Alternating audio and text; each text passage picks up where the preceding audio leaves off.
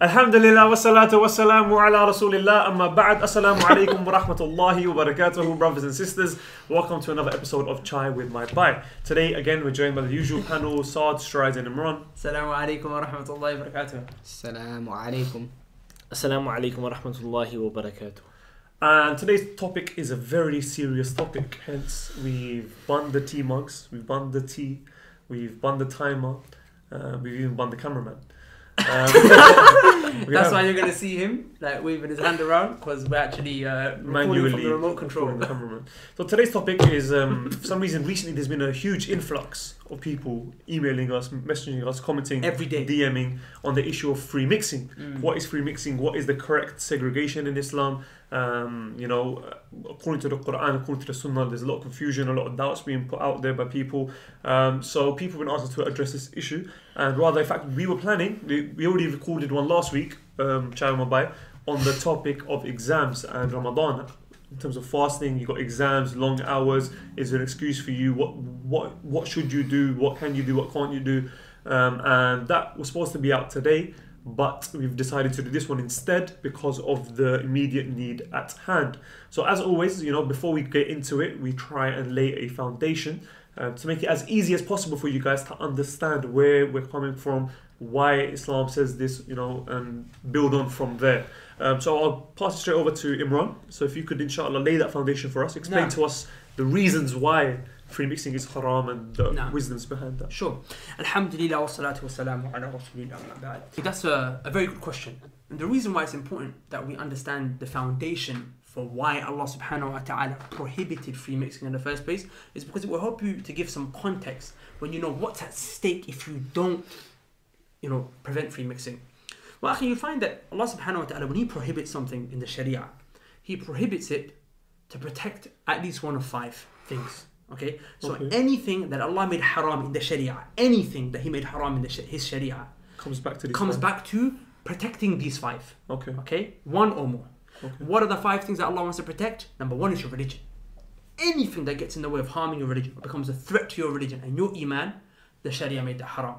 That's one of the reasons why imitating the kuffar is not permissible, because if you imitate them externally, remember the external has an effect on the internal. Do you see what I'm saying? You don't imitate someone you hate, you imitate someone you love. So you'll start to love the kuffar and then you start to love the kufr that they do. So that's one of the reasons why that became haram, right? Another thing that Allah subhanahu wa ta'ala wants to protect is your life. So anything that could be a threat to your life, to your blood, right? Smoking, etc. and all these whatever have you, yeah? Or anyone's blood.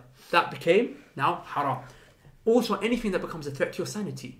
That's why alcohol is haram, right? And even the kuffar will not disagree that sanity is something that needs to be protected, right? So when you make them understand sanity needs to be protected, then you tell them, okay, so that's why Islam said alcohol and drugs and all these things are haram, because they damage your sanity, right? And then there's your wealth. Anything that could harm your wealth. Riba harms your wealth, right? Inshallah, we'll discuss that one day. That's why it became haram. The fifth and final thing, and that's why student loans are haram. Student loans are haram, exactly. The fifth and final thing that the Sharia came to protect is your honor. Okay? And anything that gets in the way of your honor, the Sharia came to stop that. And free mixing directly damages and attacks the honor of the people. For example, fornication. Is that not stripping away someone's honor, akhi? Right? That you take this woman who's not halal for you and you take her virginity and you do with her, and she's someone's daughter, she's someone's mum, she's someone's sister, she's, could be someone's wife, because people are adulterers nowadays. So zina is at all-time high nowadays. 80.7, I think it was 2014. If you go to high schools, 87.5% of them are fornicating. We're talking about 16-year-old kids, akhi. By the age of 16, 87.5% of them are fornicating. Nowadays, even younger. I remember when I was in school, year 8, the kids were having intimacy, a'udhu billah, and fornicating in the disabled toilets. That's how peak it was. Okay, so that's one way it damages your honor. Okay, free mixing. What's another way? It breaks down marriages. It causes divorce to happen. A man is outside, he's looking at other women. He comes back home, he says to his wife, "Babe, I don't like you no more. I like this other girl that I've been free mixing with." It allows him to look around and be tempted by others. And the woman might do the same. She might be like, "Husband, listen, I'm free mixing with this guy in my ISOC. I'm free mixing with this guy, in this da'wah, event or whatever it is that I'm doing. I like him. I don't like, it opens the door for them things to happen." And even worse than that sometimes is when they won't even tell you, won't even say it, but in their heart, now they're like, someone else. They're cheating. they're doing zina, they're adulterers. You see what I'm saying? Another way that it harms you is that it prevents for, good work. Like, even Ofsted, they did a survey on schools that perform better, segregated schools or mixed schools, and they found segregated schools perform better. Why? Because in the mixed schools, the girls are too busy, making sure their makeup and everything's all right, and the guys are just out there trying to impress the girls. No one's focusing on work. And the same thing will happen in the workplace. If that happens at school, it will happen in the workplace as well. Again, that's generally speaking. Obviously, there are individuals within these schools and whatnot that put their head down. Shout out to you guys, but we're just speaking generally. Also, it increases sexual harassment. Okay, Akhi, speak to women. Wallahi, it's sad. Every woman is sad. There's not a woman you'll find that hasn't been sexually harassed, either verbally or physically of some way. Do you see what I'm saying? And free mixing, it leads to that. Another thing that free mixing leads to is diseases for which there is no cure. Akhi, I'm getting sisters emailing me. I've got STDs, bro. I'm looking to get married, but I've got STDs. I'm gonna pass it on to my husband. What do I do? Do you see what I'm saying, Akhi? These are all things that came as a result of free mixing, which the Sharia came to protect because they wanted to protect your honor. And then one that I'll mention, inshallah ta'ala, finally, even though there's many more, we can go deeper and deeper and deeper into this issue, but many more, Akhi, but what I want to mention is that free mixing destroys governments, it destroys Islamic nations. If you look back at Islamic Spain, okay, if you look into history books, Andalus, how was it that the Christians managed to conquer? Is when the Muslims fell into fornication. They actually sent in dancing girls and alcohol when the Muslims got sucked in, and then they fell. And this is why Imam Ibn al-Qayyim, rahimahullah, and we'll refer back to the statement later because the statement plays a central role in terms of the discussion that we're having today. But he said in his book, Turuq al-Hukmiyah, that free mixing doesn't enter into a nation except that nation now becomes destroyed. Okay. You see? So we're talking, scholars brought this issue of free mixing into books of government. Turuq al-Hukmiyah is a book on Islamic governance. Politics, Islamic politics, which is not the politics that people think today, voting for Theresa May and whatnot, which we'll be addressing soon, because voting is not permissible, we'll talk about soon, but proper Islamic politics, and they bring it into those books, issue of free mixing, to show you how serious it is. So that's the foundation. Now you understand what's at stake. That's why the Sharia came to prohibit it, and it came to prohibit it from any possible angle it could possibly prohibit it from. Okay, so far, the foundation's been laid. We understand why free mixing, if it's impermissible, why it's impermissible. But the question now is that not single evidence was brought. Not that that's a bad thing, because in that situation you weren't trying to prove that it's haram. You were just stating the reason, the wisdom behind why it is haram. So does anyone want to come in now with any of the evidences from the Quran or from the Sunnah, according to the understanding of the scholars, as to why as to whether or not free mixing is haram? Okay, so we know that free mixing occurs when a boy and a girl who are not mahram, they're intermingling with each other and whatnot. So I want to bring to your attention an ayah in the Quran in Surah Al-Ahzab, where Allah subhanahu wa ta'ala talks to the women. And he says, وَقَرْنَا فِي بُيُوتِكُنَّ وَلَا تَبَرَّجَنَا تَبَرُّجِ الْجَاهِلِيَّةِ الْأُولَى. So, what does this mean? It means, and stay in your houses. Yeah? So, talking to the women, stay in your houses. And do not display yourselves like that of the time of Jahiliyyah. Now, Mujahid, the student of Ibn Abbas radiallahu an, when he explained what this meant, he said that, the women at the time of Jahiliyyah, they used to go outside of their houses and mix with the men. Okay? And this ayah came to prevent that. Now, I'm not going to take my understanding from this. We're not going to take, our understanding from this. We're going to take the understanding of Ibn Kathir. You have to explain, firstly, you have to explain to who Mujahid is, because you just said something powerful. Mujahid rahimahullah was the greatest student of Abdullah ibn Abbas. Imam of Tafsir. Yeah, exactly. And Abdullah ibn Abbas was who? He was the most knowledgeable companion when it came to the Quran. The Prophet ﷺ made dua for him, say, Allah teach him the interpretation which is of the Quran, right? And Mujahid said, I opened the Mus'haf, I opened the Quran, this on Abdullah ibn Abbas 3 times, and every time I stopped, say, what does this mean? 3 times. What does this ayah mean? What does ayah mean? What does ayah mean? And that's why the Salaf used to say, if what Mujahid says comes to you, فَحَسْبُك. So Sufyan used to say, if the tafsir of Mujahid, if Mujahid explained an ayah, فَحَسْبُك, stop. You don't need nothing else. Because Mujahid got it from Ibn Abbas, and Ibn Abbas was the most knowledgeable Sahabi when he was alive at the time when it came to the Quran. He was a cousin of the Prophet. He was a cousin of the Prophet, alayhi salatu. So we're not going to take our understanding, rather I'm going to bring you another scholar, Ibn Kathir. Now we all know who Ibn Kathir is, Imam of Tafsir, right?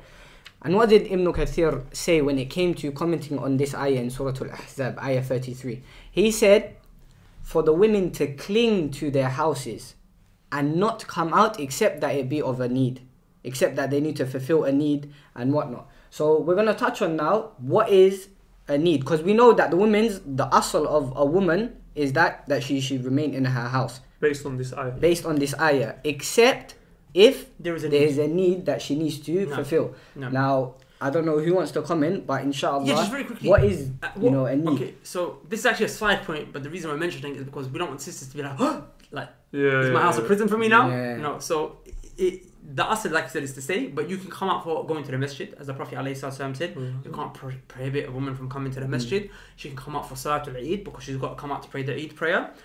She can come out for Hajj, she can come out for Umrah. She can come out to seek Islamic advice, to obtain a fatwa from a sheikh. She can come out to study the religion. She can come out to teach the religion as well, provided she's in the correct environment and so on and so forth. She can come out to the marketplace if she's got a need. She can't just be rolling around the marketplace for no reason, but if there is a need, she's got things to buy, she does it, of course, with the conditions that we're going to mention. She can't come out without hijab and whatever have you. She's got to come out in the correct circumstances. For work, if there is a need, and of course there's conditions to working, meaning number one, you're correctly dressed.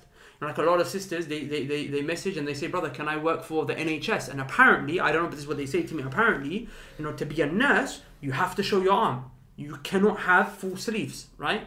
Now that's a job based on that. Now that would be a problem for you, sister, because that job is necessitating that you compromise your hijab, which is it's not allowed. In the hospital, you're moving around. You see what I'm saying? Another condition for wanting to have work is that there's no free mixing involved. You can work without free mixing, and there's no khalwa. Khalwa meaning a man and a woman who are haram for each other to be together, because that's the case, shaitan is the third. So, I mean, these are such needs for which a woman might want to go out. And this isn't from you. This isn't from you. This isn't from you. This isn't from me. It's from Allah. This is from Allah in the Quran and the Sunnah. And the Prophet said in the hadith of Aisha radiallahu anha, but you've been allowed to come out if there's a need. The Prophet told us, if there is a need, you've been given permission to come out. Because even you mentioned the first one that no one can prevent the woman going to the masjid. And the Prophet clearly said that. But even then, the Prophet ﷺ did say, it's better for you to stay in your house. Yeah. And remember, this is praying behind the Prophet ﷺ in his own masjid. Imagine the virtue of that. Behind you. Imagine the virtue behind that. And the Prophet ﷺ is telling the woman that what's greater for you, what's more virtuous for you, what's better for you, is rather than pray with me, pray in your local masjid. And what's better for you than that is rather than pray in your local masjid, pray in your home. What's better than you pray in your home? Was it the living room? Basically your hujra, Your hujra. And what's better than that is your bedroom. And what's better than your bedroom is the chamber in your bedroom. The chamber within your bedroom. So the Prophet is telling you that's more virtuous than praying behind him. Imagine the reward of praying in jama'ah with the Prophet ﷺ. And the Prophet himself is saying this is more virtuous. This is wallahi, this is not coming from us. This is coming from the Prophet ﷺ. And if this is something that you feel like, no, you know what? No, that's like stuff. It's not fine, but in a sense, as long as you accept that, you can't turn around and say, "Oh no, that's not Islamically correct. That's not this." And this is from the Prophet we're giving you. If you struggle with it, everyone has struggles, and you try your best to get over those struggles. As long as you acknowledge what the right thing is and aspire and try and attain that and get to that, that's the main thing. But there are some people out there nowadays say, "No, this is wrong. This isn't from Islam. This isn't that." That's very, very dangerous. We actually have a video coming out on this issue of saying I don't like something from the Sharia. There's a video come out. It's called "I Don't Like My Hijab." Right? We recorded it. It's going to be out maybe tomorrow. Well, I don't know what the name is, but it's coming out soon. And basically, people who make statements like that, where they don't like something from the religion, that could be a statement of kufr. So watch out for that video. Inshallah, it should be coming soon. I was going to say that's scary because there's also the ayah, if I'm not mistaken, where Allah Subhanahu wa Taala says, it is not befitting that like Allah and His Messenger, what's the ayah? Allah and His Messenger make a decision for you, and you argue, and you go against that. And you question. Okay, so now in terms of needs, you've mentioned the different types of needs. So we've got to come back to the point Strides was making, because that was a side point. The point is free mixing. Okay, free mixing. How did the Sharia prohibit it? Allah said, stay in your houses. and only come out if there's a need. So the question was that the people have been asking us is, can men and women sit next to each other? Can they face each other? Can they be sitting facing each other, even if they're sitting on different sides of the room, but they're looking at each other? You know, they might even be all wearing, you know, appropriate, apparent Islamic dressing. But the point is that on what basis can you ever say that that's permissible for that kind of an environment, whether it be a da'wah show or a da'wah kind of event, or, you know, whatever it may be? How can you ever say that that's permissible when the asl is she's not even supposed to be there? She's supposed to be in her house. Why? وَلَا تَبَرَّجْنَا تَبَرُّجَ الْجَاهِلِيَّةِ الْأُولَى. So she doesn't come and mingle with the men.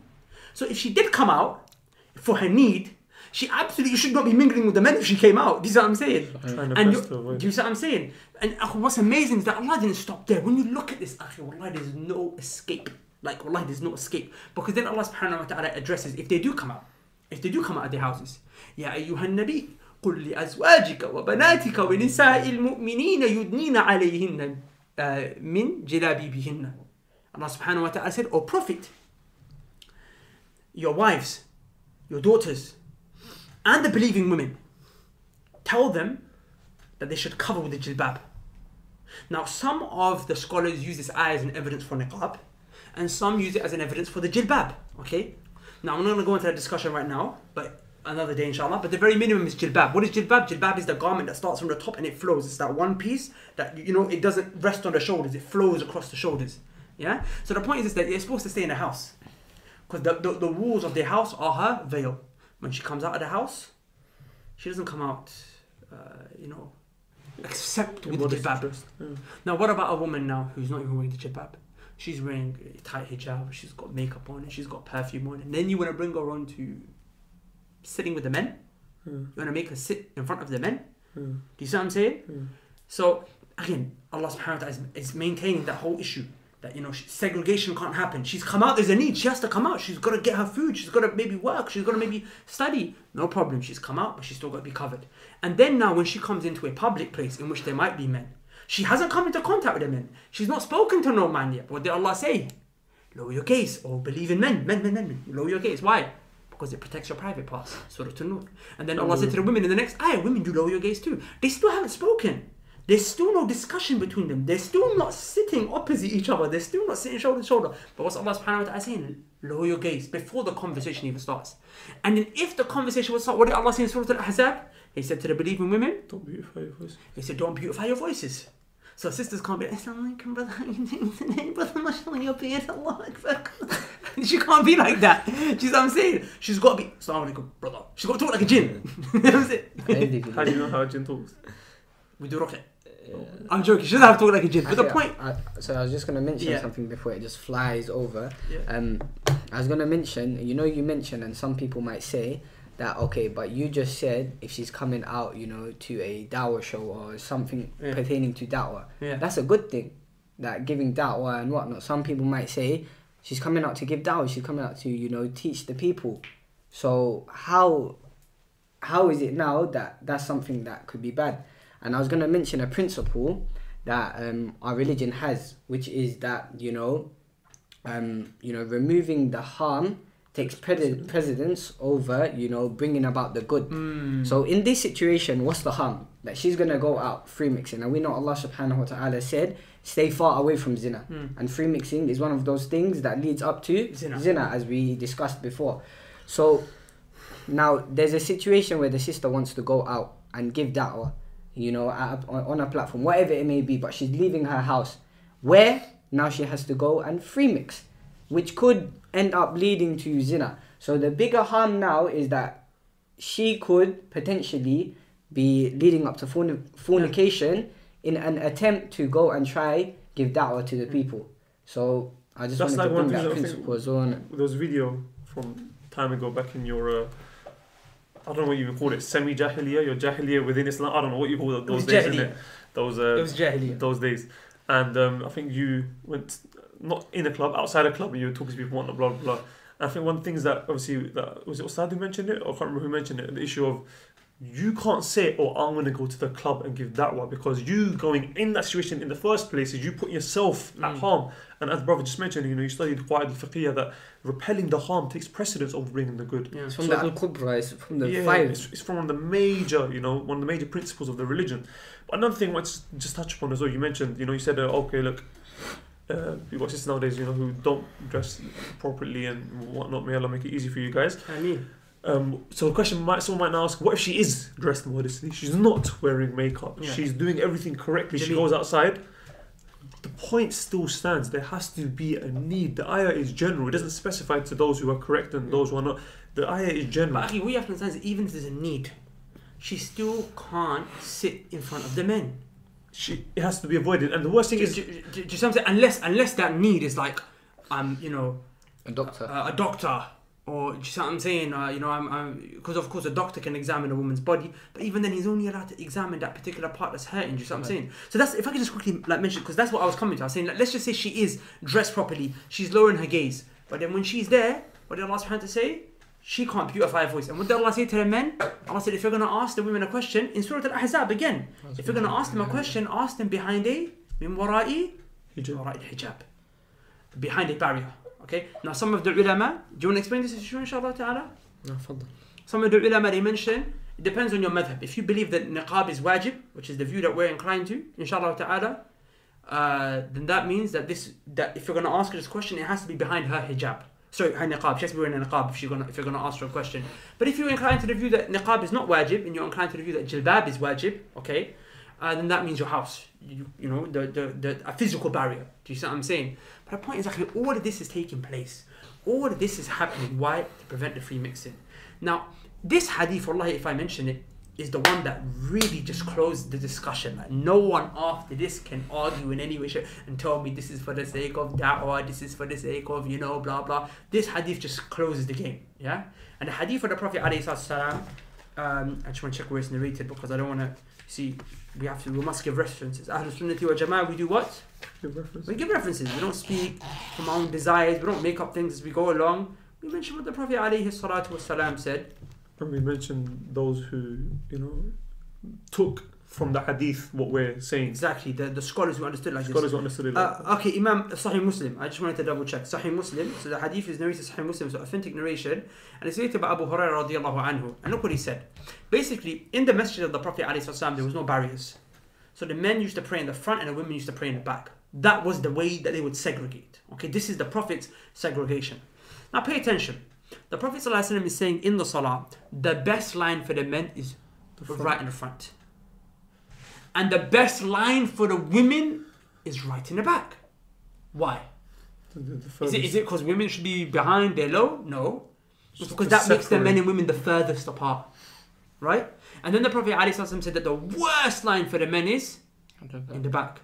And the worst line for the women is in the front. Because the men who are in the back and the women who are in the front are closest to each other. So you see, what is the Prophet trying to prohibit? The intermingling. SubhanAllah, that's in the masjid. Exactly. SubhanAllah. So you have to understand, this is in salah. In the Prophet's masjid. At a time when the slave is most closest to Allah. At a time when the slave is most fearful. What did Allah say? قَدْ أَفْلَحَ الْمُؤْمِنُونَ الَّذِينَ هُمْ فِي صَلَاتِهِمْ خَاشِعُونَ. The believers are the ones who in their salah, they go khushu', khashya, scared. The Sahaba were the best of believers. And they were in the midst of the Prophet. In the midst of the Prophet ﷺ, the slave is the closest to Allah and his desires are the most farthest away from him. The last thing you're thinking about behind the Prophet ﷺ, when you're seeing revelation come in front of you, you've seen the moon split, you saw it split with your own eyes, you know the power that Allah subhanahu wa ta'ala has. There's no shak in any way, shape or form. The last thing you're going to be thinking about is, let me check the sister behind me. But what the Prophet say? In the masjid, in that environment. Then the question comes, Kaif, akhi, what if you're not in the salah and not in the masjid? And you're here today. Is there any greater act than the salah? No. I'm asking you, is there any greater act than the salah? No. Your 5-time obligatory prayer? No. So is you do da'wah, you bring people together, boys. Is your act of worship better than the salah? That it's an exception to what the Prophet said about the salah? A'udhu billahi min dhalik. Also, another point, just to add on to what you mentioned, is the fact that obviously in some situations, as the Prophet has already mentioned, it is unavoidable. You go to hospital, you have to sit with a doctor. Yeah. It's not like the Muslims are running It's not like a Muslim-run hospital. Yeah. We don't live in the Muslim lands. You know, there's places you go outside, you have to go shopping, you have to do this. When you have got a need, in some places it is unavoidable. But it is only befitting that when we do go to a place where it's controlled by Muslims, for example, the masajid, you know, centers, da'wah centers, whatever it may be, that they take all the means possible to do the best they can to prevent the free mixing. Because it's in their power. It's in your control. It's in your control. Like, for example, when we do our events, every single event we do, we always have the sisters at the back and the brothers at the front. No exceptions. Like in the Prophet's masjid. Just like the Prophet sallallahu alaihi wasallam masjid. And that's because for that time being, that venue is in our control. It's in our control. So we can do this. No one can come and say, but you know, bro, this and that. If it is in your control, it's upon you to take every mean possible to prevent that.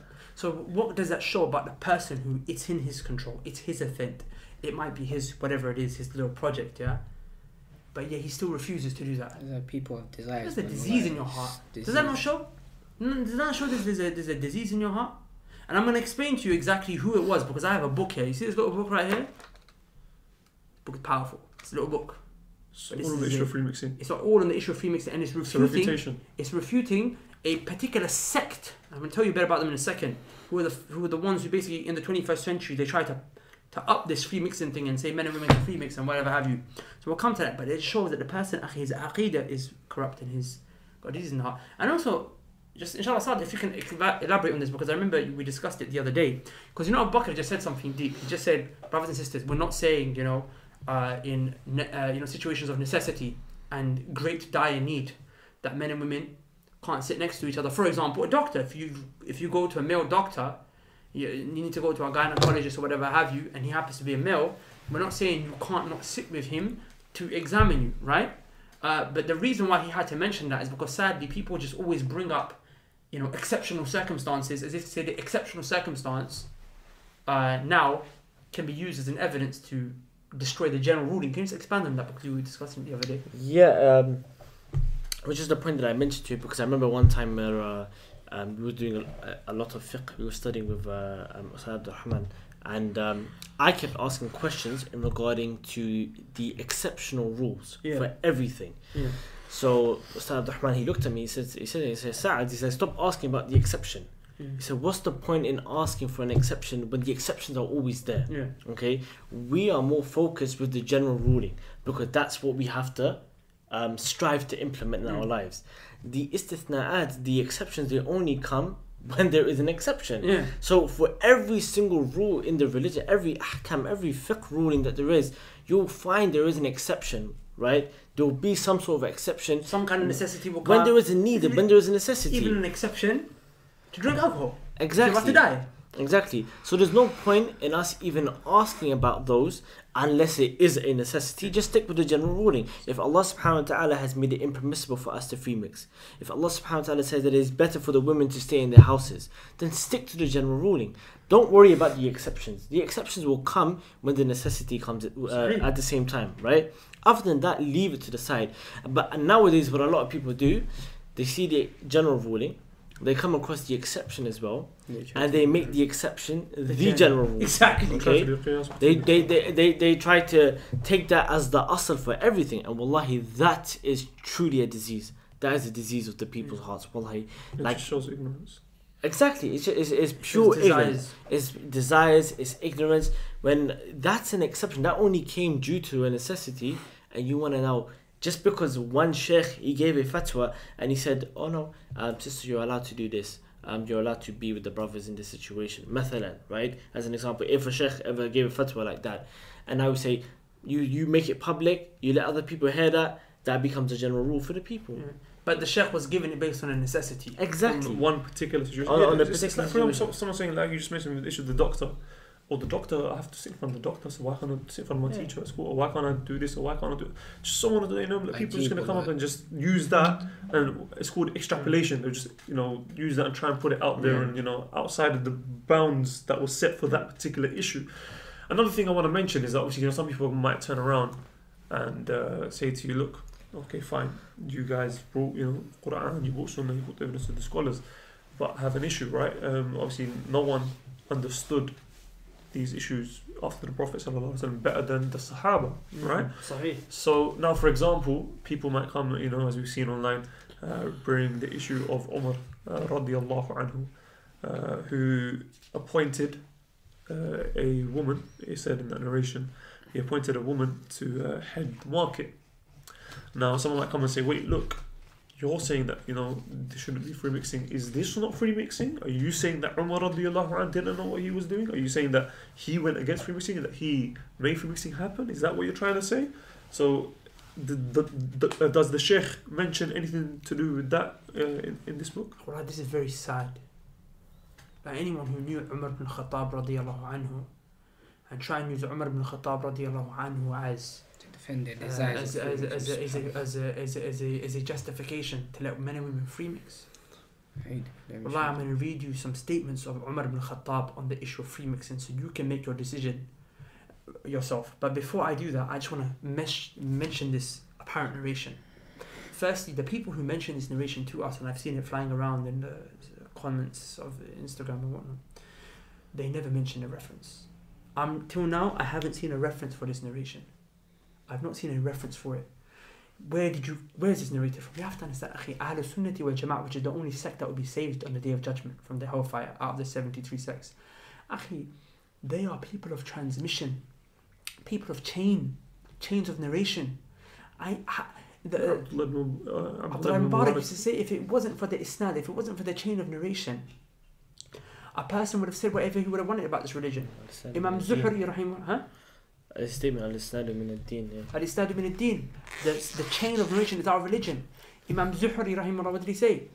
Someone said to him, just leave the chain, just give me the hadith. Don't tell me the reference of, fulan and fulan, haddathana fulan, akhbarna fulan.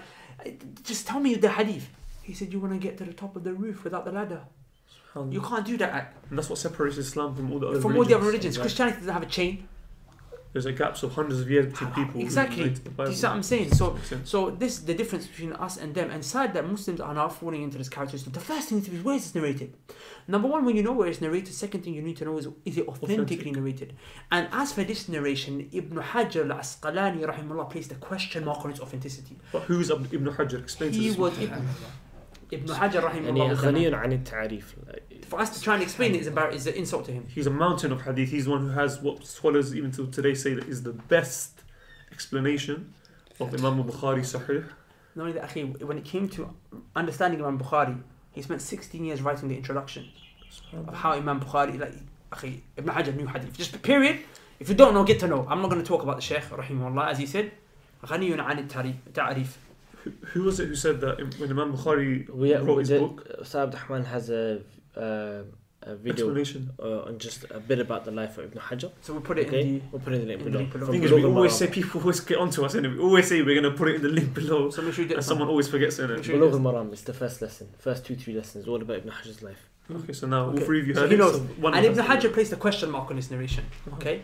But let me give you some narrations that are authentic. And I'm going to mention to you the references for them. Let's start with Umar ibn Khattab radiallahu anhu, because he's the one that people are trying to use. And sorry, just to say, and let's just say it is authentic. Do you think that the woman was in the marketplace without her proper address? Do you think that the men were talking? Do you think she was face to face with the men? Can't you be in charge of a marketplace? But like when you find, like for example, you go Kingston High Street, and then you got them council guys that are running around. They have an office. You don't think she would be in her equivalent of an office or her equivalent of a thing, just running things from there? Do you really think she was mingling with the men? Hey man, how you doing? Like, do you really think it was like that? How's the business today? Yeah, when you have, I think the hadith is in Sunnah Tirmidhi, if I'm not mistaken, but it's in one of the 6 books of hadith, yeah? But I think it's Sunnah Tirmidhi. I'm pretty sure it's Sunnah, but it's in one of the 6 books, so I've given you, it's in one of the 6 books, you can check it inshallah ta'ala. And what was it that the Prophet said? When he came out on the people, he saw the men and women mixing in the marketplaces. So he said to the women, stay back. Don't come to the middle of the road. Men, don't mix with the women. Yeah, women have to stay on the edges. So the narrator said after that the women were so close to the edge.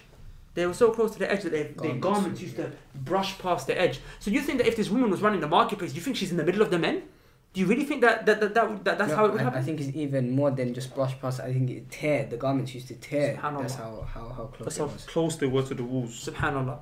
So that's how it was. But let's go to Umar ibn Khattab radiallahu, to show you his position on the hijab. This narration that I'm going to mention to you is narrated by none other than Imam al-Bukhari in his Sahih. Okay, Imam Bukhari in his Sahih narrated this. It's authentic. You go check it in his Kitab Tafsir. Okay, before hijab even became obligatory, what was Umar ibn Khattab's view on hijab? Basically, he came to the Prophet ﷺ. He said, Ya Rasulullah, sometimes people come to you. They come to you. Yeah, they visit you or whatnot. And sometimes they're a good man. He's a righteous. Sometimes a fajr. He's a filthy person. You know, because there was munafiqun, there was hypocrites, and sometimes they play games. So sometimes a guy's coming to you. Like imagine you know, someone comes to my house. He comes to visit me. He's good. Sometimes he's bad. So then Umar said, like, it'd be good, you know, to tell the women, to tell your wives and whatnot, to stop wearing the proper, you know, to stop covering themselves. Because you don't want one man to accidentally see them or anything like that. You know, he might come in with a bad intention. Akhi, when that happened, Allah sent down the ayah of hijab. SubhanAllah. The ayah of hijab, Allah subhanahu wa ta'ala revealed it based on Umar ibn Khattab going to the Prophet ﷺ saying, you know, it'd be good if the women did wear hijab. Allah. So He was the reason. That was the sabab, that was the reason for revelation. Him going to the Prophet ﷺ. So you're telling me Umar ibn Khattab let the women walk around in the marketplace? Also, on the issue of Umar ibn Khattab radiyallahu anhu, Ibn Hajar al-Asqalani rahimahullah, the same sheikh we just mentioned, he narrates that Ibrahim al-Nakhi'i rahimahullah said that Umar ibn Khattab radiyallahu anhu used to actually prevent the women from doing tawaf with the men. He used to stop the men and women from doing tawaf together.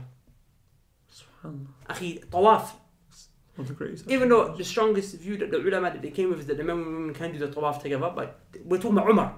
We're not saying that this is the strongest view necessarily, but we're talking about Umar because you question Umar. Yeah. You brought Umar radiallahu anhu as a justification for you. So we're telling you this man radiallahu anhu who prevented the men and women from doing tawaf together. You're telling me he allowed men and women to free mix in the market? And you're using that as a justification for your dawah projects or whatever else it may be? Yeah? And what did Umar used to do? The narration mentioned if he saw a man and a woman together, he would beat the man. Radiallahu anhu. We're not telling you to go beat no one, but you're bringing Umar ibn Khattab radiallahu anhu. This is how This is staunch it. he was. Akhi Aisha radiallahu ta'ala anha. Again, and I mentioned the narration to you. Imam al-Shafi'i rahimahullah, he narrated this. Imam al-Shafi'i rahimahullah narrated this. It's in his Musnad. Aisha radiallahu anha, a woman came to her and she said, Ya al-Mu'mineen, I touched the black stone. I touched the corners of the Kaaba. Because you know Which is, you know, it's a virtuous thing to and do. she said, what? May Allah not reward you. May Allah not reward you. Why? You mingled with the men. Because it's true nowadays, in order to get to the black stone, you have to go. That was that time. Actually, this comes back to the point he made. Is it good to touch the black stone? Of course it is. Is it a harm to touch the men? Yes. But the religion takes precedence is what? To push away the harm. The harm. Yeah. Even me, I've been there. Wallah, I've been to go to touch the black stone. Wallah, me and you were there together. And the women kept brushing. I said, A'udhu billahi min dhalik. This is haram. I'm not going to go. When we went, there was a woman, I actually physically with my own eyes saw her because of the hustling and bustling. Number one, her hijab got pulled off. Her hijab came off of her head. And number three, she got crushed. Yes, She started screaming, blah, blah, blah, blah, and then obviously there's, mashallah, these guys there who, you know, their job is to, you know, protect one. So they came and, you know, they separated it and got her up and whatnot, told her what move. And, you know, it's so clear that, you know, there's a big harm that comes from it. Of course, it is praiseworthy, it is rewardable, but remember, there's a reason, there's a wisdom behind everything in this religion. It's like a woman, a sister in my family, she managed to go at a time where there was not much rush and she touched it, no problem. But you go and you gotta come and hustle and bustle with the men, it's a problem. You're being prevented from acts of worship because you might free mix, okay? Look at this. Wallahi, this narration, wallahi, touched my heart, bro. This narration I'm gonna mention to you touched my heart. And it's narrated, Imam al-Qurtubi rahimahullah, he brings this in his tafsir of the Quran, okay? Imam al-Shawkani rahimahullah brings it in his Fath al-Qadir, which is his tafsir of the Quran as well. This is Sauda radiyallahu anha. Who's Sauda? The wife of the Prophet alayhi wasallam. The first woman that the Prophet alayhi wasallam married after Khadija radiyallahu anha. She was an older woman, okay? And the Prophet alayhi wasallam married her. Basically, look, they came to her and they said to her, are you not going to go and do Hajj and Umrah like your sisters? Because like we said, one of the reasons a woman can leave her house is, and one of the needs we said earlier is Hajj and Umrah, right? So they came to her and said, are you going to not leave your house like your sisters? Yeah? And look what she said. She said, I done Hajj and I done Umrah. Then Allah commanded, وَقَرْنَ فِي بُيُوتِكُنَّ, stay in your houses. I'm not going to leave my house. Could she have left the house? No. Yeah, she could have. Could she have gone to the marketplace? Yeah, she could have. But to show you the level of... Because we're talking about Sahaba. Because you brought Umar ibn Khattab. I brought you Umar, now I bring you Aisha. Now I'm bringing you Sauda. The best women. Radiyallahu anhunna. Right? These are the greatest women. So I'm bringing the example. She refused to come out of the house, akhi. And the narrator of the hadith said, Wallahi, she did not come out of her house and accept her funeral. SubhanAllah. I can go in, akhi. Aisha radiyallahu anha had who buried in her house? The Prophet alayhi wasallam. And then who was buried? The moment Umar got buried, because Umar is buried in the house. When you go, you see, right? That's the house of the Aisha radiallahu anha. She started wearing her niqab inside the house, bro. Because of a man who had passed. Because a man, but he's dead. He's dead. She wants to be shy, modest from a dead man. Akhi Fatima radiallahu anha. Because you brought Sahaba, we're bringing you Sahaba. I'm not telling my sisters, you have to do this, right? But I'm showing you this. This is the way they understood it. Fatima radiallahu anha said, when you're taking me on my janazah, you got to wrap the person up in the coffin in the white cloth. She said, place something over me because I don't want the people to see the shape of my body. Akhi, she wants to be modest in death, bruv. That's what these women were like. And now you're telling me, well, akhi, I can go in. Okay. Now I've got more narrations. Abdullah ibn Mas'ud radiallahu anhu, Ali ibn Abi Talib radiallahu anhu. I can go in. I won't. Yeah, because it's time. But just to mention one point, then I want to ask one question. The point I want to mention is what are you talking, bro? No, you guys are doing a good job. Faddal. Let me just make a point and then ask a question. Maybe you might be able to answer it. The point I want to mention is a lot of people online that we've seen recently saying, brother, you guys coming out with your own fatwa, coming out with your own explanations, coming out with, you guys are making the religion hard, you guys are doing this, you guys are doing this, But it's sad because we turn around and say, look, so far, I don't know, man, you guys can maybe go through the video and count how many different scholars we've mentioned who have interpreted this from these evidences. And specifically, what scholars are we mentioning? Like the Sahaba, as well as, we're mentioning, for example, Ibn Qayyim was mentioned, you mentioned Ibn Hajar, Imam Shawkani. This is what they understood from these evidences. But if you look at, for example, people who are throwing around the issue of Umar radiallahu anhu, I'm saying, who from the ulama, who from the scholars took this hadith, took this evidence, and who understood it the way you understood it? There's people out there saying, we always take it back to the scholars. We always refer back to the scholars. We don't do this thing where, like these people who are young, they're jahil, they do their own thing, they go against the scholars. I'm saying, who from the scholars? Bring one scholar, one alim, one scholar who came and said, this hadith of Umar radiallahu anhu is used as an evidence to say that, women and men can mix, or women can, be in a certain situation in a certain way. That is something which is missing, and it's a bit, I see it to be a bit of double standards. In fact that, alhamdulillah, go on. On that point, yeah. Sorry, and you even brought on the ayah of the Jami, you brought the Kathir, Mujahid rahimahullah. Where are the scholars?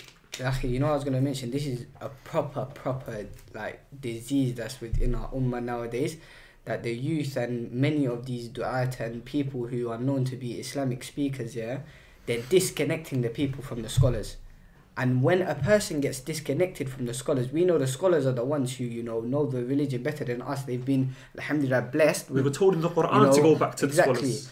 And when now the youth, especially people who don't have much understanding of the religion, aren't going back to the scholars to gain understanding, this is a problem. And this is exactly what many of the du'at and many of these so-called Islamic speakers are doing. They're disconnecting the people from the scholars of the religion, and they're giving their own, interpretations, and they're just spreading falsehood amongst the youth. And that's why there's so much confusion amongst the youth nowadays on such matters like this, because they don't go and refer the matters back to the scholars. They just... And when they do, they say, I spoke to the people of knowledge about this. Who? Man. Who exactly? You don't mention no names. Tell us who. Because there are people who, who actually say it's impermissible, who, you go back to. It's like people, some people, when it's like they pick and choose when to follow certain people. I'm saying, on what basis do you choose? Okay, on this issue I'm going to follow them. On this issue I'm going to follow them. On this issue I'm going to follow them. What's the basis? What's the basis behind which? But there's one question I mentioned. I want to make a point, then I want to ask a question, and maybe one of you guys might be able to answer. Before you ask, can I just say something? Yeah. Tfaddal, inshallah. I know brothers and sisters probably can see from my face I'm proper angry right now. Yeah. I'm not gonna lie. I know I get a lot of brothers and sisters. They advise me, say, brother, take calm, you're a bit harsh when you speak and whatnot. And lately I've been proper trying to, improve myself in that. Like, I do take advice when people give it to me, even if it's in the comments. I don't want anyone to think I don't. I know sometimes the way I come across could be a bit rough and tough, innit?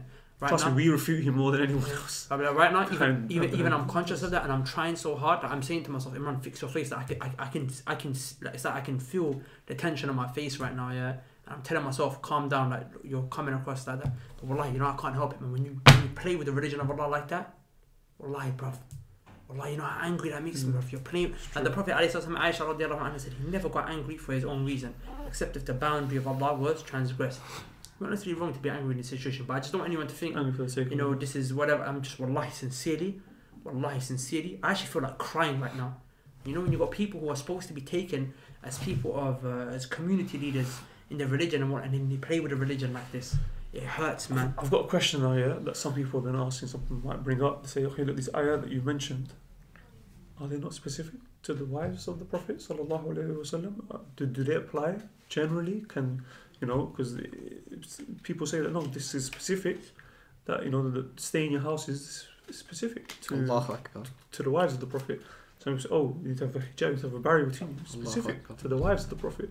So, I mean, I believe, correct me if I'm wrong, that the Shaykh in this same book addresses this issue, and he brings, mashallah, tabarakallah, a very, very, very solid argument as to why this can't be true. Do you want to go into it, Osad? Do you want to go into this issue? You got the tafsir of... Can I just say one thing in it, yeah? Can I just say one thing in it before I go into this in it, yeah?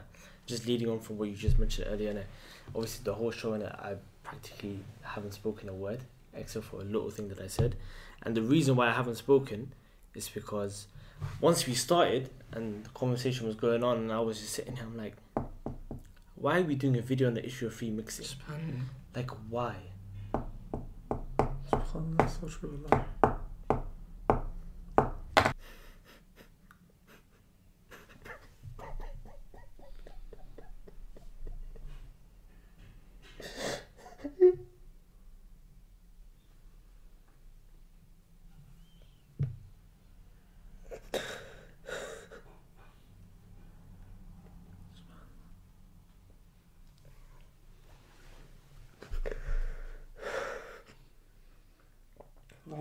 This is what's coming to me. I understand.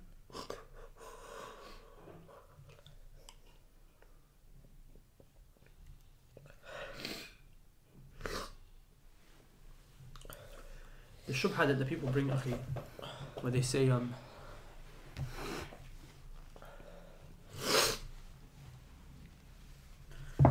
it's the Prophet ﷺ's wives.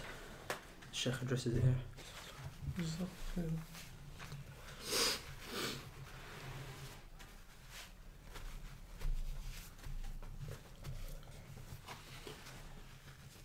Right, so true, man. يا نساء النبي لستن كأحد من نساء.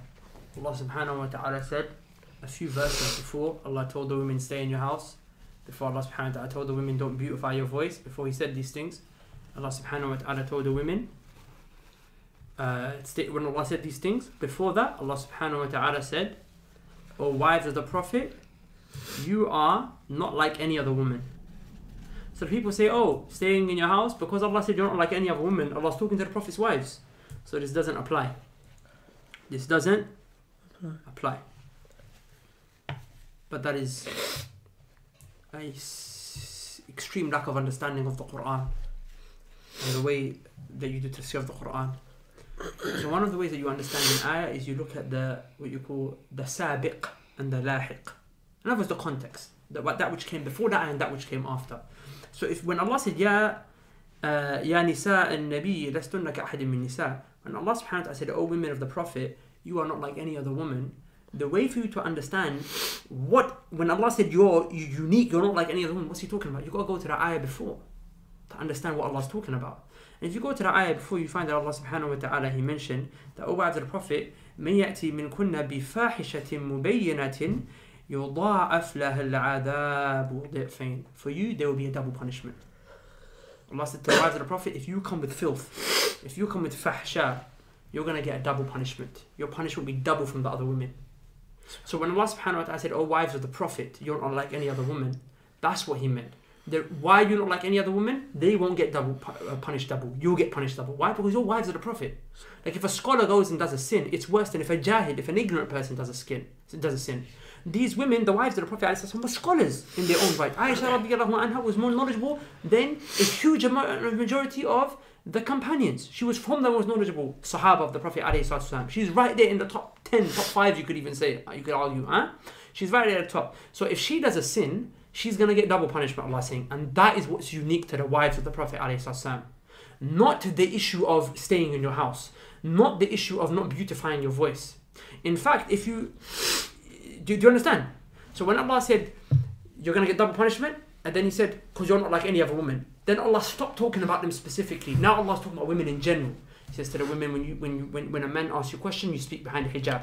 If you speak to the men, don't beautify your voice, and this is a disease in his heart. وَقَرْنَ فِي بُيُوتِكُنَّ. Stay in your houses, don't come out. Otherwise, it means that, for example, any woman can beautify her voice. Yeah. Any woman can go Exactly. and speak out for no reason. Exactly. Any woman can go and do it, Exactly. to lower her gaze. Exactly, It's because only you the can't just say, wives. oh, this only the Prophet's wives have to stay in their houses. You can't. Everything that Allah mentioned in that list, you have to say it was for the Prophet's wives. That means your wife can go and talk beautifully. So do you want to send your wife? I'm just saying hypothetically, any brother, would you like, your wife to be like to one of the brothers here? Assalamu alaikum, brother Abu Bakr, how you doing? I love your child, my bite. Like, would you like her to do that? No, bruv. You're not going to let that happen. You're going to say, that's haram. How dare you do that, my wife? You're betraying me the way you're flirting with this man. So is it only the Prophet's wives who are not allowed to speak in that way? No, even your wife is not allowed to. Then in the same list, Allah mentions she can't come out of her house unless there's a need. And what's even more amazing is right after Allah mentioned that, Allah continues. وَأَقِمْنَا الصَّلَاةَ. Establish the prayer. Is it only for the Prophet's wife to establish the prayer? No, every woman. وَآتِينَا الزَّكَاةَ. Give the zakat. Is it only the Prophet's wife who gives zakat?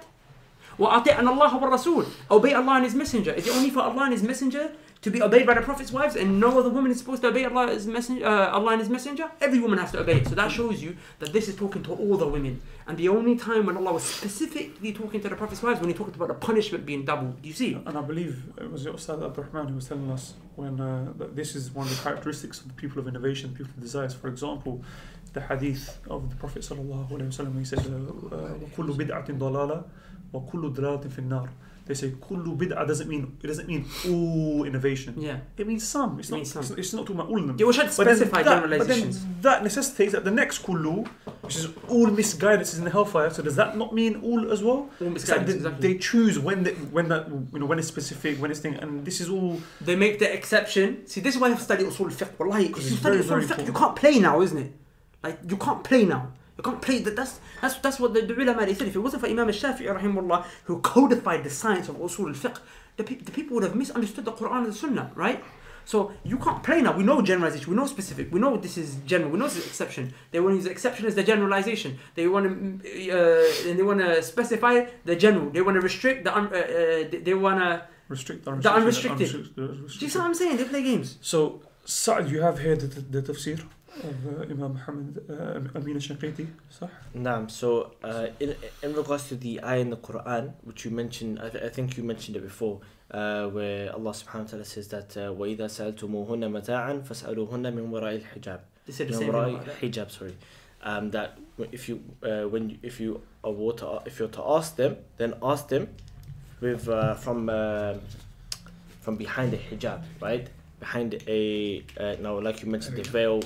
What is the veil? Is it niqab or is it etc.? But the point being hijab, right? And a lot of people, they mention this verse as well is only specific to the wives of the Prophet alayhi salatu wasalam. Well, here I have a tafsir, okay, Adwa al-Bayan by Muhammad al-Amin al-Shinqiti. And if you guys don't know, then get to know. And if I'm correct, I think it was Bakr Abu Zayd who said, rahimahullah, that if there was anyone that deserved to be called Shaykh al-Islam of this era, it would have been Muhammad Amin al-Shanqiti. Okay, that title Shaykh al-Islam is befitting for a man of his caliber. So in his tafsir, okay, No, if you just mentioned, this is the ulama, they say the best tafsir of the Quran when it comes to tafsir of Quran with other verses of the Quran. Exactly. And he did this all off the top of his head, by the way. good. And that's the title. That's the name of the book as well, right? It's called Adwa al-Bayani fi idah al-Qur'ani bil-Qur'ani. Okay, clarifying the Quran with the Quran. And Okay, just mention again, this is off the top of his head. huh? Exactly. It's He all from wrote the the whole top. book off the top of his head. This is the caliber of the scholars of Ahl Sunnah. Wallahi, the scholars of Ahl Sunnah are well known. He memorized the 6-volume dictionary. Al-Lisan al-Arab, word for word, cover to cover, the whole book. And you can sometimes you find it 10 volumes, sometimes you find it more volumes, okay? And when I mean the volume, I mean one volume is probably like this thick. It's fat. Memorize it. This is altogether like 8-9 volumes itself. This is one volume. This is Adwa al-Bayan, right? In this, he mentions, right, so the same ayah, وَإِذَا سَأَلْتُمُهُنَّ, when you asked him from behind the hijab, he said, when you look at this ayah, in the very same ayah, right after it mentions the illah, the reasoning why Allah subhanahu wa ta'ala told them, okay, not to basically have a hijab before if you want to ask them a question. And Allah subhanahu wa ta'ala said, ذَلِكُمْ أَطْحَرُ لِقُلُوبِكُمْ وَقُلُوبِهِنَّ. Allah subhanahu wa ta'ala said that for you it is more purifying for the men's heart and the female's heart. Okay? The point that the Shaykh he mentions in this, he said, look, this is what Allah subhanahu wa ta'ala is saying regarding the wives of the Prophet alayhi salatu wasalam. Okay? That it's more pure for them for their hearts. But we know that the wives of the Prophet ﷺ, that they had the most purest of hearts. Okay, so no doubt if a person has a filthier heart, then min bab al-awla, it's more needing for them to apply this rule to them. Because none of our hearts is as pure as them. Exactly. So every other woman other than the wives of the Prophet ﷺ, this ayah falls under them. They fall under this ayah. Okay? Just explain, what min bab al-awla means, just so people don't understand. For example, it means like from the angle of for example, like in the Quran, how you translate it. Okay, so basically, like, just give the example of uff. Okay, so Allah subhanahu wa ta'ala said, don't say uff to your mum. So can you say now, I can hit my mum though? Just someone might turn around and say, look, Allah said I can't say uff. I don't say uff. I punch my mum. Yeah. So that's all. But of course, the reason you can't punch her is because Anything above that, Allah mentioned the minimum. You can't say uff. So the scholars say min babil awla. They say what's even higher than uff is of course going to be prohibited. Allah told you the minimum you can't do. So that's what he's trying to say. He's trying to say that Allah subhanahu wa ta'ala, if you say for argument's sake, this is only about the Prophet's wives. Then what about those? Then we're going to say, hold up. The reason Allah said, do this is so your hearts can be pure, right? Now their hearts are already pure. They were the most pious, most fearing, the most pious, the most modest. Not only that, their community, their society was the most modest. In that situation, Allah's telling them so their hearts can be pure. What about me and you, whose hearts are far from being pure? So it only makes sense if they were told, and that's the minimum. For them to be told, that's the minimum. Danger. Yeah? For them, the danger is minimum. For us, the danger is going to be higher. And again, this is not us. This is not him. This is not him. This is not him. This is from the scholars. This is from the ulama. Can we just address that point? Sorry. Can I just say one thing on it? Yeah. Can we just start to? Are we towards the end now? Yeah. But towards, I just want to say one point in it. Yeah. Wallahi wa billahi wa tallahi. Anybody who just reads and just studies and takes a portion of their life to do that, these things become clear to that person. Because we used to believe the same things. Wallahi. For us, back in our days when we first started to give da'wah, for us it was like, a little bit of, men and, brothers and sisters can be together, no problem. It's for the greater good. It's for the greater good. Allah prohibited it. Impermissible. And it's not even something which is debatable. It's so clear cut. It's clear cut. Doing this video, like you mentioned. Yeah, it's so clear cut. Like it's stupid for us. It's funny. It would seem stupid for maybe the companions that why are we out here making a video like this? What's the need for it? Like it's. Umar might actually, maybe he might. I mean, like slap us. Yeah, slap us. Like, why are you talking about this?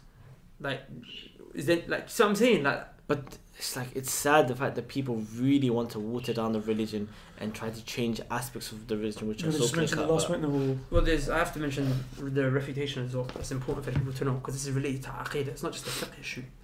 But just quickly, some people might be arguing, but akhi, that was in those times. We live in different times. This common question comes up. Akhi, that was those times. Well, my brothers and sisters, the Prophet ﷺ was sent to every single one of you and me, his time and our time. For us, this is an insult to Allah subhanahu wa ta'ala to say that He revealed the Quran and was Allah Azza wa Jal ignorant of the time to come that He wouldn't make something relevant for us. And the evidence that follows, Allah subhanahu wa ta'ala said to the Prophet, say, قُلْ يَا أَيُّهَا النَّاسِ Allah told the Prophet, say to us, O people, إِنِّي رَسُولُ اللَّهِ إِلَيْكُمْ جَمِيعًا I am a prophet that verily has been sent from Allah to you, all of you. Every human being, across all times and all places. All times and all places. The humans in Antarctica, in the North Pole, the humans in Finland, the humans in Africa, humans in Australasia, everywhere, okay? The Prophet ﷺ said, not just them, even a jinn. Even a jinn. No jinn can say, oh, these revelations, these laws are just for the humans. No, even a jinn, the Prophet was sent to him. Another evidence, وَمَا أَرْسَلْنَاكَ إِلَّا كَافَةً لِلنَّاسِ The Prophet says, Allah said, we have not sent you except we've sent you to all. كَافَةً لِلنَّاسِ بَشِيرًا وَنَذِيرًا وَلَكِنَّ أَكْثَرَ النَّاسِ لَا يَعْلَمُونَ Look what Allah said, we sent you to all of the people. But, as a warner and to give glad tidings. But the majority of people don't know. But now you know. Now you know. Like you mentioned, other evidences. Can I conclude, please? Can I say something? Fadl. Yeah, just thinking about one thing. for a lot of you listening right now, we've brought you the evidences. We've brought you the statements of the scholars, how they, understood these evidences. A person who truly actually thinks about the hereafter, the next life, a person who truly thinks about, the promise of Jannah, and then also thinks about the promise of Jahannam for those who disobeyed Allah subhanahu wa ta'ala. Only fear can enter your heart for you to now stay away from matters like these. The evidence is so clear, and if a person truly understands what Allah subhanahu wa ta'ala says in the Quran about Jahannam, and I don't know how you can even try and argue such things. Like, for example, in Surah An-Naba, Allah subhanahu wa ta'ala says, Inna Jahannam kanat mirsada. Truly, hellfire is a place of ambush. Then Allah subhanahu wa ta'ala goes on and says, لِلطَّاغِينَ مَآبًا. For those who, transgress the limits of Allah subhanahu wa ta'ala, those sinners, free mixing is a sin. And now, after we've brought you the evidences, you still want to go and commit such filthy acts. And then look what Allah says after. لَابِثِينَ فِيهَا أَحْقَابًا. Truly you would, stay there for ages, for a long time. So, a person who truly understands the promise of Allah subhanahu wa ta'ala, this Quran, this Mus'haf that was, given to us, the Quran, the Kitab of Allah subhanahu wa ta'ala, in which we have 100% certainty in. Allah subhanahu wa ta'ala tells you this, and still yet you want to go and commit such filthy acts. You want to make excuses and try and make the deen watered down and come and say that we've made the deen hard. Wallahi, I just ask you by Allah, just think about the punishment of Allah subhanahu wa ta'ala. And then also think about the promise that Allah has given you of Jannah for those believers that understood it would be hard, understood there will be trials and tribulations, but still because they wanted to please Allah subhanahu wa ta'ala, they stayed away from these things. Wallahi, if only a person just pondered.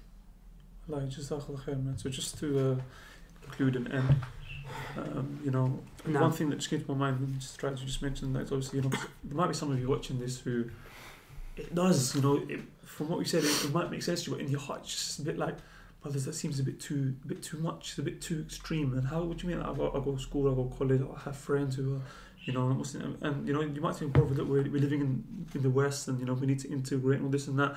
Wallahi, Islam didn't come to, for us to come and integrate and be with them, be like them and whatnot. The Prophet made it very, very clear that that you will be like strangers. Don't get it twisted. If you decide to follow the path of the Prophet sallallahu alaihi wasallam, you will be a stranger, just like he was a stranger amongst the Quraysh. They abused him, they heckled him, they did mental abuse, physical abuse, everything they could. They threw it at him, but he stayed firm upon that, and the companions stayed firm upon that. And they stayed with him, And it's sad today, we shy away from the Sunnah. What's interesting about that as well is that a lot of people come and say, oh brother, you lot, your da'wah, it separates the people, free mixing, this, that, you're just making it hard for us to integrate with the people and whatnot. And, Shaykh al-Albani was asked this question, and he said, the Prophet sallallahu alaihi wasallam, one of his name was the divider. Subhanallah. One of the names of the Prophet sallallahu alaihi wasallam was the divider. Farqun bayna an-nas, they used to say. So, subhanallah. The Quran is called Al-Furqan, the divider. They used to call Umar radiallahu anhu al-Furuq. The Prophet gave him that name because Faruq means you divide the haqq from the batil. So, go on, Jenna. Sorry, Yeah. Just to conclude, because I know Bakr wants me to stop talking. No, I was going to mention my point. No, fadl.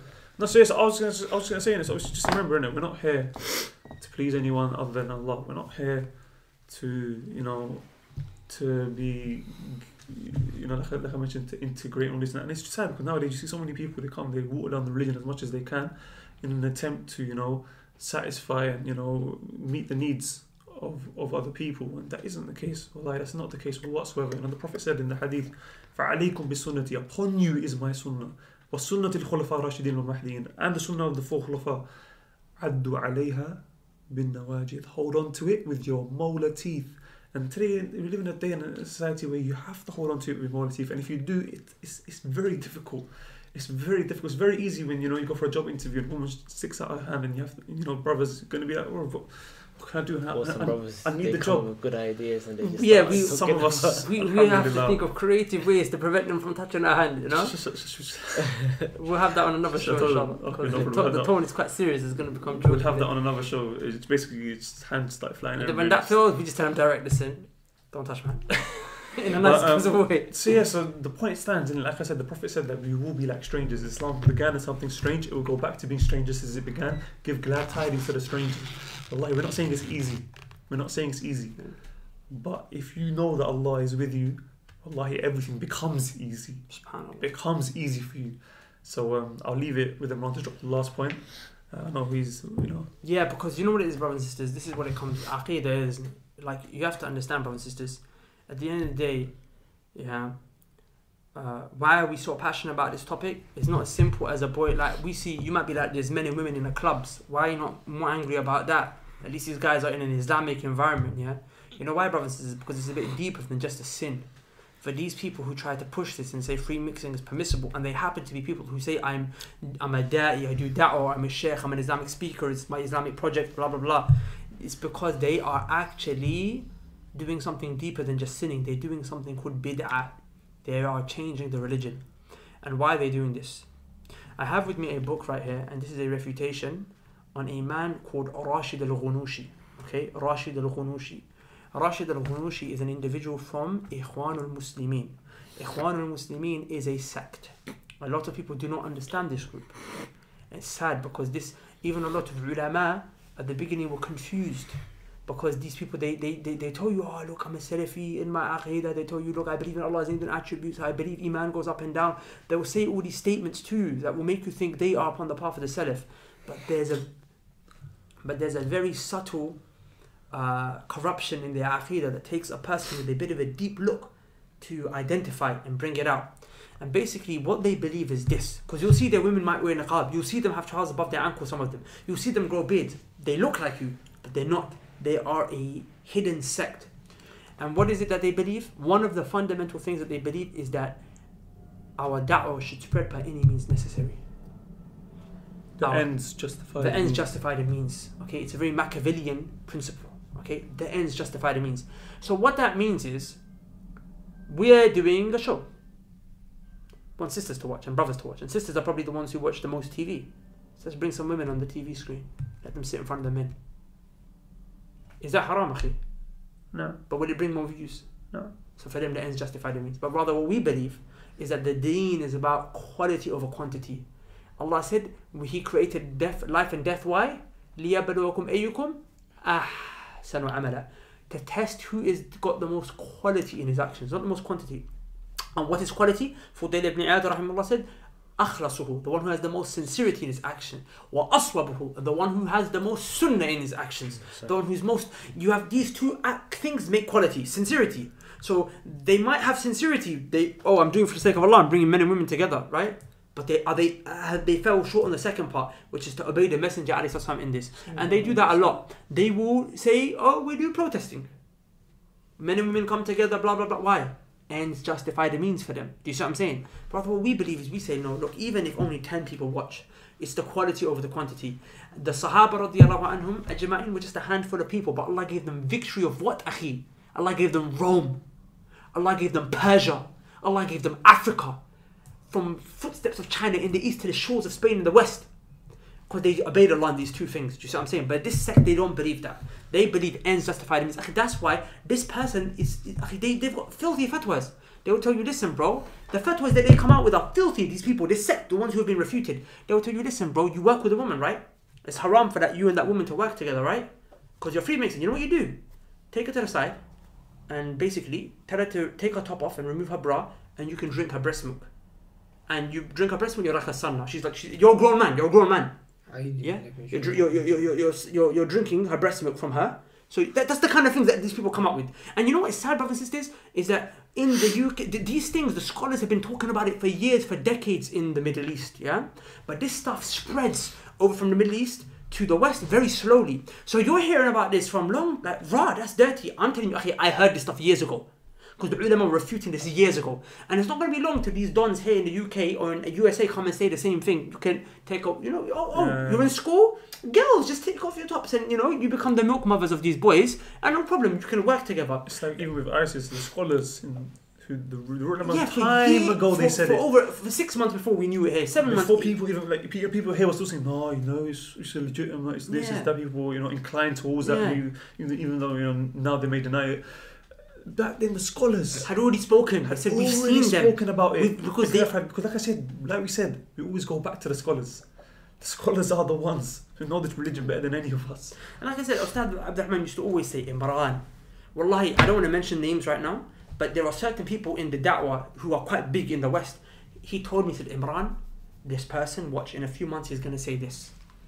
Then he said, after that he's going to say this, and his belief is going to get to here, to the point where he's going to come with kufriyat. Watch Imran. He said, wallahi. But people will follow. And he said the people will follow him. But I was like, Ustad, come on, like it's not some Nostradamus thing. You know what I'm saying? What the hell's that? The guy who predicted the future. That's what I'm saying. Sure. He said, you don't understand. I'm not predicting our future. This man in the West here, I don't want to say names. Okay? His equivalent is in the... No, he said he's studying from him. He's got pictures on Facebook with these guys. But you'll think he's a sheikh. You'll think he don't... He's saying he's taking from him. I can see the books that he's reading from which he's sharing this filth with the people. And wallahi, he said the same thing. And to the point where the person came out with even bigger kufriyat. Ustad said, wallahi, this I'm shocked. And they all follow suit. Yeah. So that's why you guys have to understand, I beg you, it seems boring, it seems weird.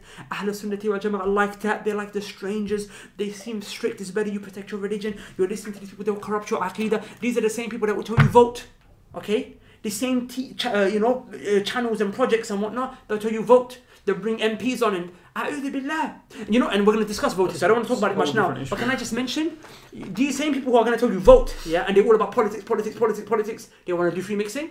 What did Ibn Qayyim say? That when free mixing enters a nation, it destroys the nation.